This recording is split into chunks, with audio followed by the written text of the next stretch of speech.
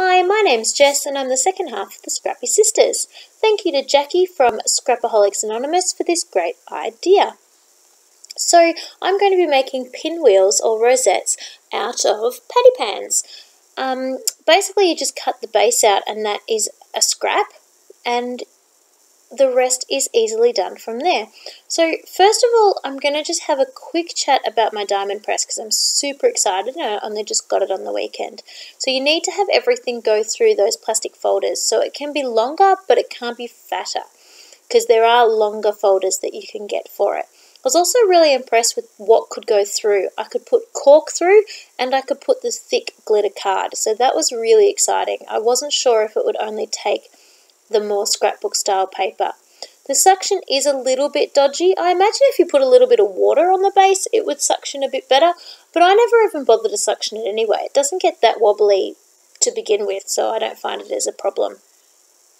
So here I am using a few little words. I don't actually have any tiny word stamps, so what I did was I had a sticker there that had a saying on it. It really wasn't a saying that I would use, so I cut up the words off the saying and put them together to make my own sentence, and it was far more usable for me because they were about travel and I don't really go anywhere.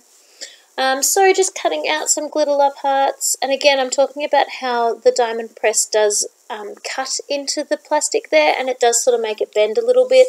All of that's completely normal, and don't be too worried if that happens if you get a diamond press, because it's supposed to, and you can buy replaceable folders for those. I decided that heart was too small, so I'm going to cut through another one, again with my diamond press, and it's going to be a larger size, and I think that will fit better. Yes, looks much better. And here I am explaining that you can do longer things and more intricate detail things in your diamond press, and then again the cork, just as long as it's not too fat. So just putting on some foam dots there, and away we go. So there's my first rosé or pinwheel, whatever you like to call them. So the next one I'm going to make, I was just pre-cutting a few hearts so that I could throw away the scrap.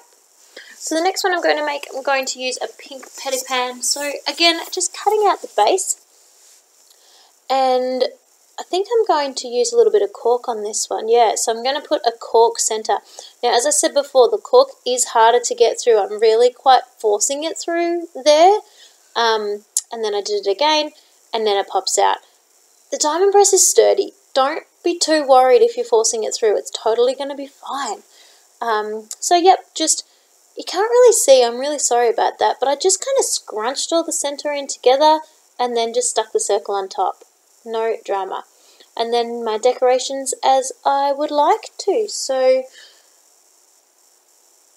I just put another pink heart on top so it all sort of ties in together. And I find that the double-sided tape doesn't stick that well to the cork, so I did use PVA glue. And now onto a blue one. I was going to use an already pre-done center, but I decided I didn't like the yellow on the blue. It was just a little bit too bright for me. So going back to my glitter with my card. Now, you can't really tell there, but I actually had a little bit of the card sticking out the corner of the plastic folder, and I really had to shove it through. It's better if you can make sure that the paper fits in that plastic folder. It's just a little bit easier to put it through the diamond press. Just fiddling to make sure I've got all the edges as even as possible. I'm a bit of a perfectionist and I like my work to be relatively neat and symmetrical, unlike my sister. So I really spent a bit of time on that blue one. It was really quite close to my face because I was getting a bit frustrated with it. I really want it to be even. So I was really just sort of fiddling with those little bits to even it out there. I decided I wanted a word on this one that was actually an already done word, so just going through my box of embellishments there, and a little sticker. Oh, I still really like that flower. I probably should have done that flower, but I didn't end up using it. I ended up going with a butterfly because I thought that was cute. I actually find I have too many embellishments and it starts to get really tricky to decide what looks the best. So I thought I didn't want that bright one because it was a little bit too bright for me. so I just went for a little more subtle colour. And again, putting some foam dots on the today to give it a little bit of dimension. I do find anything sticking onto that glitter doesn't stick that well, so I would go with the PVA more often than not.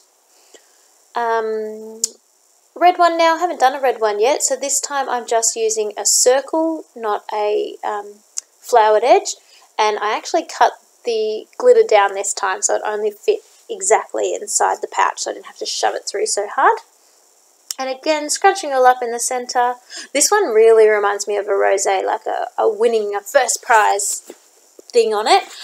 And I didn't actually like that. I didn't want it to look like that, so I was really aware of what kind of embellishments I put onto this one to make sure it looked cuter, not like a winner.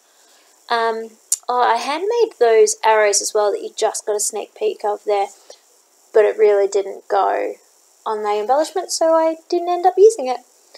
I've tried a couple of different DIY things. I tried to do some DIY enamel dots. They really didn't work. Oh look, I've got that flower back. I really want to try and use that flower. I just think it's gorgeous, but nope, I end up with a butterfly again. So again, gluing it on. I just don't find the double-sided tape sticks to that glitter. And again, some foam dots to put on the magical. Now I'm going to do a pink one.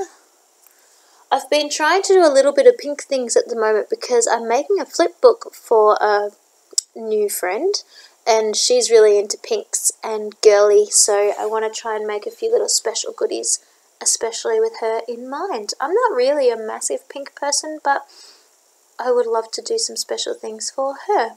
So that little crown there is actually a button. I don't even know where that came from. I picked it up somewhere along the way, and I've been waiting for just the right time to use it, and I just thought it looked gorgeous on that pinwheel, so I've finally found the right place that I can use it for, and I'm really happy with that. Oh, on this one as well, I was finding the back didn't quite have enough sticky, so I actually put on a little bit of extra sticky, and then it kept sticking to the table, as it does. So I cut a new circle to go onto the base. I just moved my camera a little bit there. Kind of easier, kind of harder to see, sorry.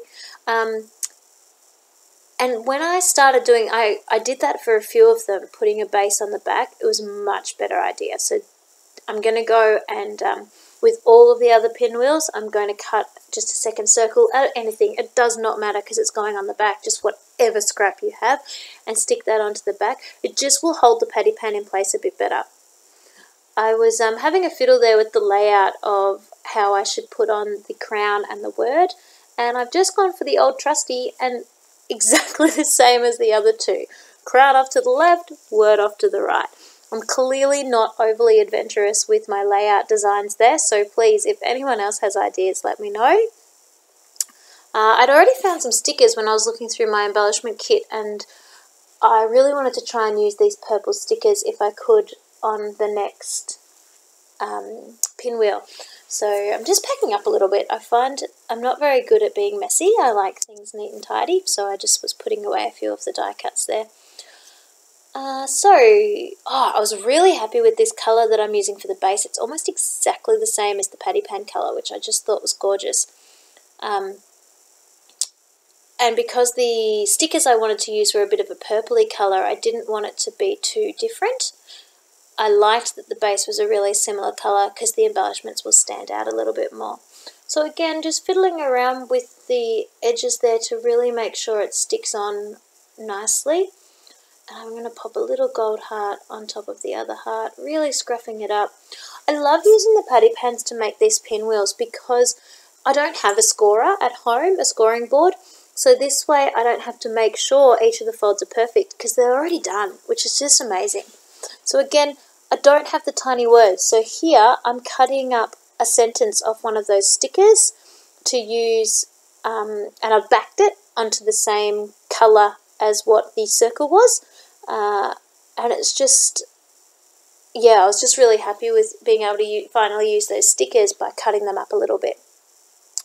One of my cupcake pans had Eat More Cake on the bottom of them, and I just thought that was so cool. I wanted to try and use it if I could. So because it's a patty pan, it's really quite thin paper. So I'm just backing it onto a plain white cardstock just to make it a little bit stronger to use. And I'm going to make one last rosé or pinwheel with this Eat More cake in the centre, as it's the centre dot. And I was planning on using one of the colours, but I ended up using the exact one that Eat More cake came from. So I've still got another Eat More cake sitting there waiting to be used next time. But I've just put it in my embellishment scrap container, and I can use it for something else along the way. So scrunching them all together, putting my Eat More cake dot in the centre, just fiddling around with the edges to make it as nice and even as I can. And I could just leave it like that, and I wondered if I was going to, but then I had a thought that I might like to put a word on it. So I got some word stickers out, and just that plain white piece of cardstock again. I was looking at the different colours that the words came in case I wanted to use a blue or a pink, but just went with white. I was happy with the white. And I've got my yum. And now I cut it out as a little bit of a flag, but decided it was too big. So when you put it on, it just was right in your face, and that's not quite the look I was going for. So I'm just cutting it down a little bit to make it just a little bit smaller and a little bit skinnier. And yeah, then again I mounted on the foam, and I was really happy with how that turned out, and I can't wait to be able to use that in my next flipbook or in my Project Life album, or I might even share some with my sister and she can put some on her 12 by 12s. Can't wait to actually show you how we use some of these pinwheels in the future. Again, I was just sticking some of those back down because I haven't put the backs on them yet, and I definitely would put the backs on them when you do it yourself at home. And I was just so happy with the way they turned out. I think they're just gorgeous. So hopefully you enjoy this video, and hopefully you have a go of making some rosettes or pinwheels yourself. If you make a video or a blog post, please let us know down below so that we can check it out as well. Until next time, see you later.